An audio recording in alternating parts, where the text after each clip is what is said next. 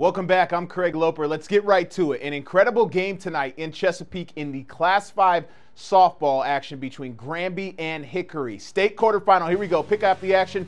5th inning. Hickory's Shannon Coleman hits a home run to left field. A no-doubter puts the Hawks up 10-4. You would think the game was over and they were in control, right? Well, wrong. Go to the top of the 7th.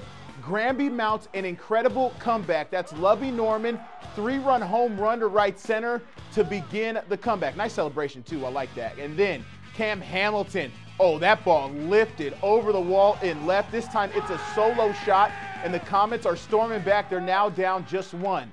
That is until Shaka Holmes gets that pitch and takes it deep. How about back-to-back-to-back jacks off the wall of the center fielder, 2-run home run, and that gave the Comets the lead. Hickory responds. Bases loaded here. Coleman hits it to the third baseman who gets the force out, but a run would score and tie up the game. So the next batter is Elena Demakis, and look at her. Lay down the bunt here. Pitcher throws it up, fakes the throw over to first, then tries to throw to third, but it's past her teammate. Sydney Clements comes in to score the game-winning run. How about a walk-off to book your trip to the state semis? The Hawks win 12-11.